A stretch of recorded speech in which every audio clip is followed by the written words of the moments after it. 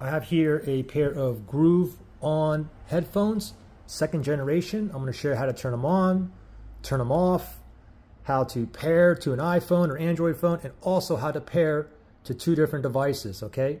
So first thing is, let me go ahead and grab these headphones here. And on the right side, it says R there for the right ear.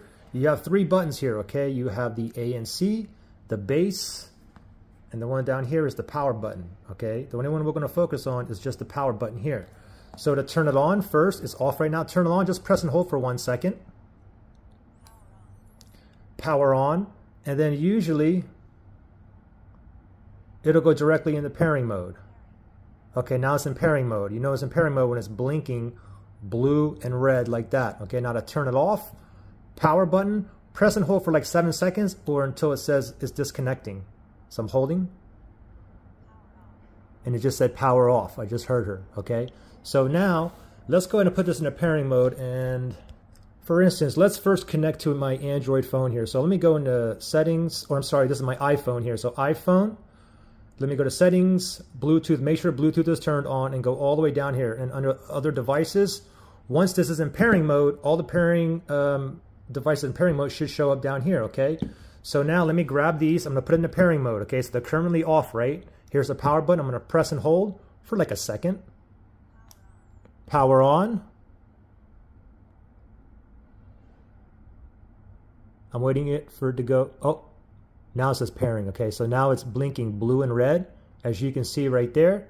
So now let's go back to our phone. Oh, what do you know? It says on over the ear ANC. So that's the one we want. So tap on that right there.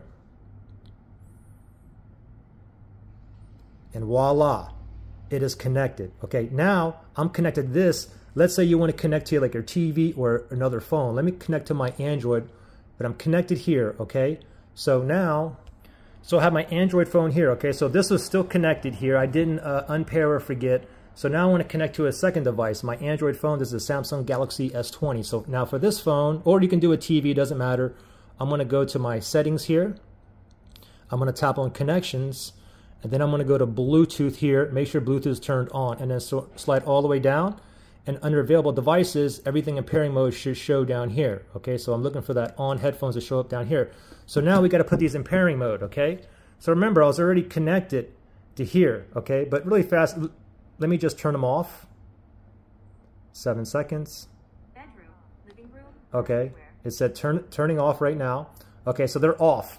Now let me turn them back on.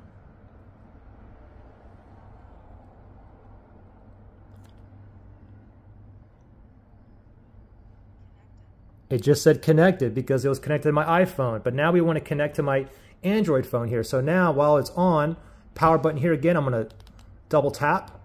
Now it's blinking blue and red. So now it's in pairing mode. So let me grab my Android phone here.